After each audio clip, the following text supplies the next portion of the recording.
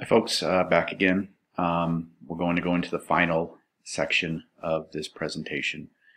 And again, you're not going to be quizzed or examined on this particular information. But this is the third section, the third heritage, the third history in Africa, which is the European influence, the European colonization of the continent. And to be honest, European influence in the continent was very disruptive, primarily compared to the Islamic influence.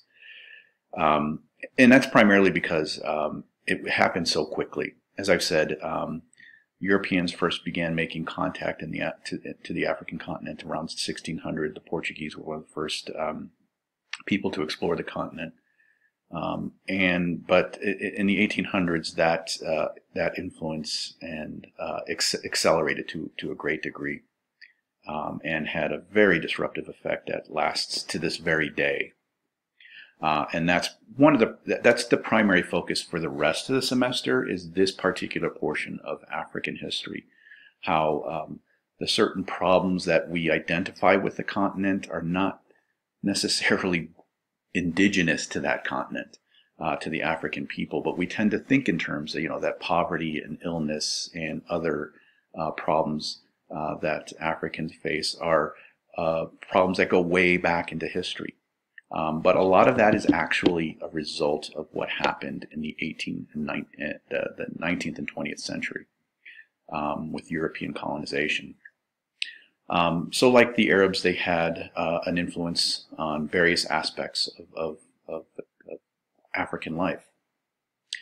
First of all, they introduced Christianity and Christian education, which had an obvious influence on the continent. And so you'll see a lot of Africans, particularly sub-Saharan Africans, who adopted the Christian religion and Christian education.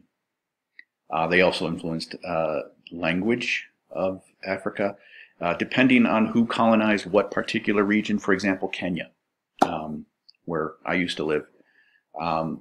Luckily, they spoke English. A majority of the population spoke English because they were colonized by the British. And so that was one of their languages. But they also spoke Swahili in Kenya. And in many cases, they spoke their indigenous tribal languages like Kikuyu or Maasai. But in Senegal, which was colonized by the French, they spoke French. And so it depends on what part of the continent you go to, what country you go to. It's going to depend who colonized that particular region. They obviously influenced the architecture, which we'll see in a second. They introduced the commercial slave trade, which I won't go into, but it was much more violent than the Arabic slave trade. But again, Dr. Ali Mazrui will go into depth about that in his documentary, The Tools of Exploitation. They also influenced African culture, the music, the clothing, food, their cuisine. But they introduced one other thing that is that of all the aspects of European influence is the reason it was most disruptive was because of the resource exploitation and extraction, which we'll focus on later. In 1864, a lot of these European countries like France, England, Belgium, Portugal, Italy, they got together at this Berlin conference in 1864 to decide essentially the fate of Africa. They all had an abiding interest in through exploration of the continent. Each of these countries had an interest in it, but it got to such a fever pitch that they were calling it the Scramble for Africa. And so they decided that they were going to settle these particular issues once and for all.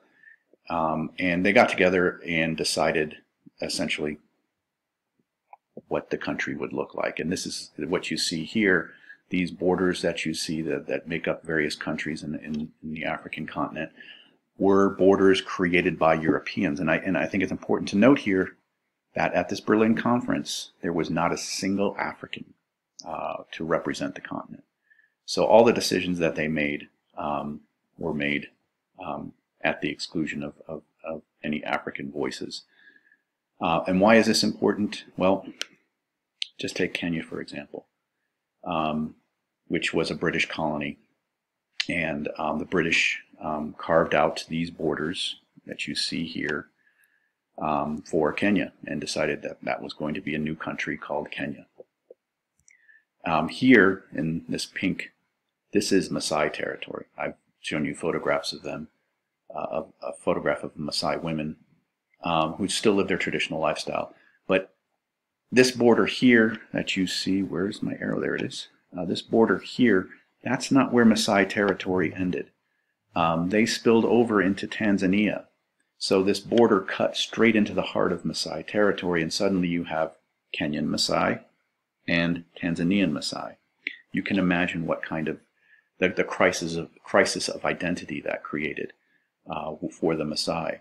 But it also created a crisis of identity for the rest of the people in Kenya. For example, the Kikuyu, who were, they lived solely in Kenya, but they identify first and foremost as Kikuyu, and still do to this day. They try to have this sense of national identity as Kenyans, but that's not their primary identity, which is what when we talk about tribal conflicts, it's because they identify along their ethnic they identify with their ethnic roots first and foremost rather than as Kenyans, and so that creates this lack of solidarity. They also introduced Christianity and the Christian education, particularly in sub-Saharan Africa. You'll see a lot of Africans who identify as Christians in one way or another. They introduced the European slave trade, or the commercial slave trade, which was much more violent than any forms of slavery in the past, particularly African slavery or even Arabic slavery. And again, we'll get into that in depth later in the semester. They influenced the architecture of Africa. As you can see here, this is a colonial building, but this is the skyline for Nairobi, and you can see it's very modern and influenced obviously by European architecture. You see the skyscrapers in the background. They introduced modernization to this, to this day. Here's a nice coffee house in Nairobi, and they have internet service, wearing Western clothing, drinking Western, here it looks like a latte or some kind of coffee drink. And here are some Kikuyu men in Nairobi who very much influenced by Western culture. You can see they're dressed in suit and tie, some of them, and wearing Western influenced clothing. But the most important thing they introduced, as I've said earlier, was resource extraction. That's the primary. Those first couple of photos I showed you, King Leopold was interested in rubber, other countries were interested. England, for example, was interested in diamonds in South Africa, or gold in Ghana. And various countries like China, to this day, is very much interested in oil, but so are the British and the Americans. And so what they introduced was resource extraction, but it was primarily resource exploitation, particularly during the colonial era. So Africans really weren't benefiting from their own resources, and even to this day, there's an imbalance in that trade.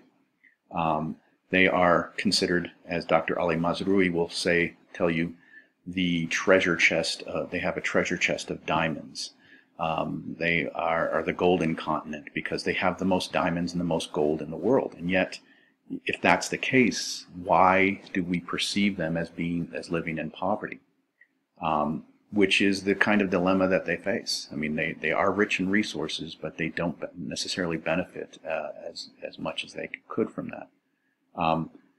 So we'll talk about this later on in other essays that you'll read midway through the semester.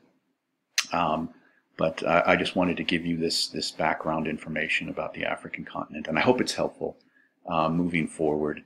And again, I typically don't provide this kind of lecture in an English class, but I think it was necessary for you to get just a basic understanding. So if you do have any questions about the European influence on the continent, type those below, questions, comments, anything you want clarified, and I will respond again as quickly as I can.